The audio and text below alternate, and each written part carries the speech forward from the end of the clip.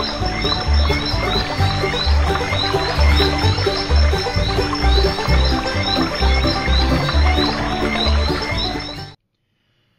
guys, Coop here, coming at you today with the new Ultimate Paracord Jig Mini. Now this jig I've had out for a little while. One of my friends over at Board Paracord, Sean Matthews, he contacted me, wanted to know what we could do about putting out a miniature affordable paracord jig. And this is what we've came up with, and so far the response to this jig have all been very positive. People have really enjoyed it and ordered quite a few of them. So I figured I'd bring this video out just to show you guys what the jig is about, how it works, and that it is exactly like the big one. The only difference is you're limited on size. As you can see, it's only an 11-inch jig.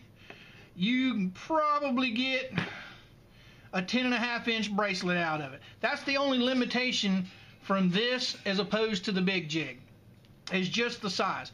This is more for taking on trips, throwing in your backpack, your duffel bag, you know, and traveling in a car with it, or it takes up very little space. Overall length on this jig is only 13 3/4 inches long. So it's very small, very compact.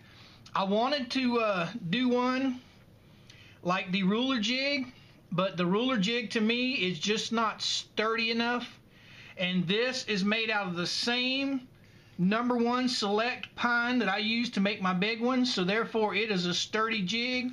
It's not going to fall apart on you. It's well built, just like the big ones are. Anyway guys, let's get on with it. Of course, you'll get your bag with all your parts in it. This jig does not come with the pins for lanyards and keychains and stuff. You don't need them.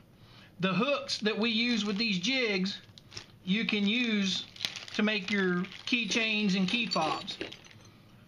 And basically you take the small nut, the small bolt, and the hook, put the two together, just put it on there a little bit and feed it right into the hole. Now that's on there, that one's set for right now. You do same thing with the other side. And you feed this one into the hole.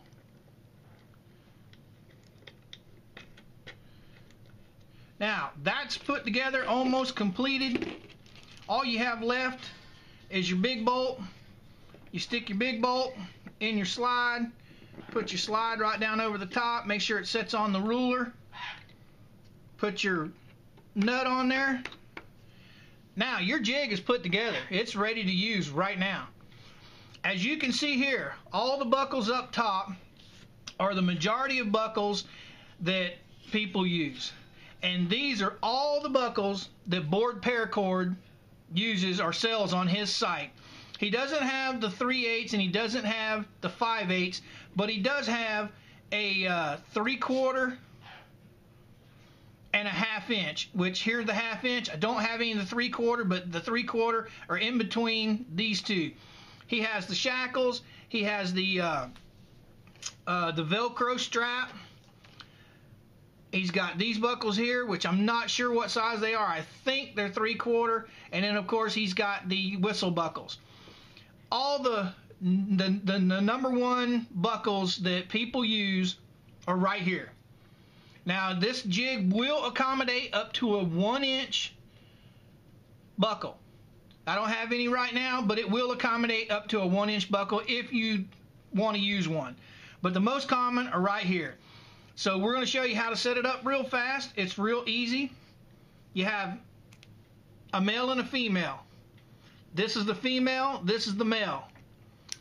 The male always goes on the top, always. And where you have this line that separates the two pieces of buckle, right here, you set that line on the top plate with the male part right on the top, tighten it down. Now you take this side, which is the female, you put it right on the end of the jig. Hold it, tighten it down. Now this jig is zeroed. Whatever you set this plate on, that's what size bracelet it's going to make. If you set it on 7 inches, it's going to make a 7-inch bracelet. All you'll need to do is make your bracelet is you'll take the female, snap a female on there, snap a male on here. Now you're ready to weave between the two. When you're done, you pop this off, you pop off the bottom one, your bracelet will come around, snap together. Now, I've had a few people asking me about the shackles. Shackles works just as easy. You'll have this shackle here, which is a 4-hole shackle. You'll put it in the hole right next to the last one. The way this jig was designed, it was to give you extra length on your bracelet, not to give you a short and a long extra length. Now that you have that set up just like that, you'll undo this, you'll stick your buckle right in there, and you'll place this bottom hole right on the edge of the plate.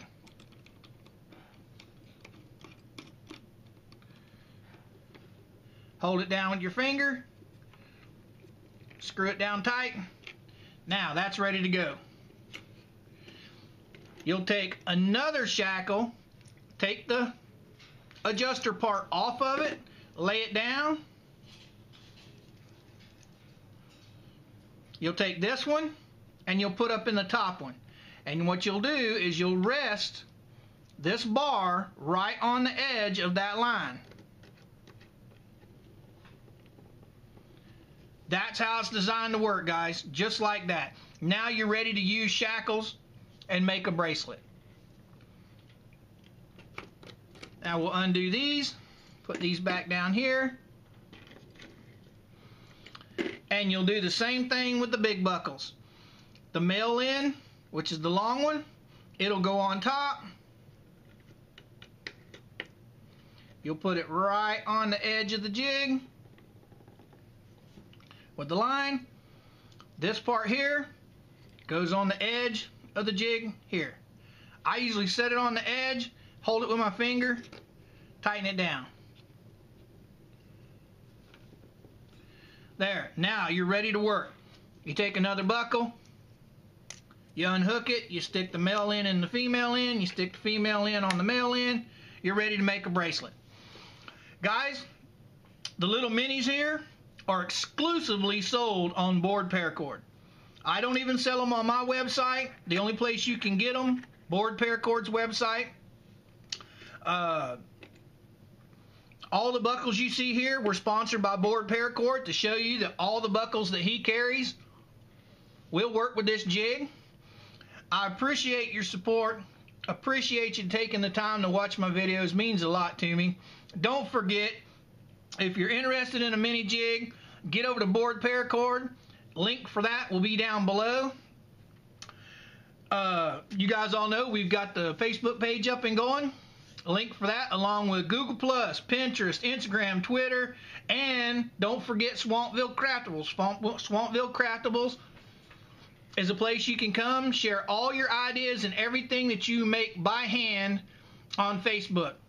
A link for all that will be down below. You can come over and join us on one of them, all of them, or none of them. It's entirely up to you. And with all that being said, my friends, old Coop's pretty much going to say, Coop out.